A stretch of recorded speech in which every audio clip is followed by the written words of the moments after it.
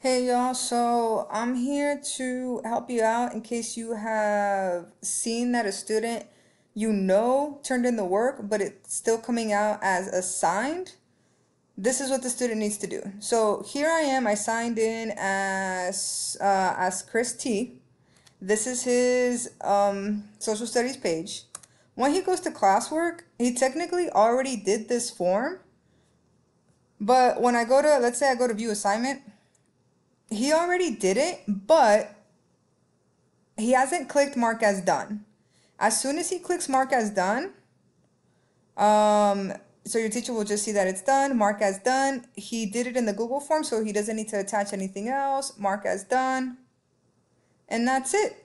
So now he doesn't have any work due soon because he already did it. So that's it.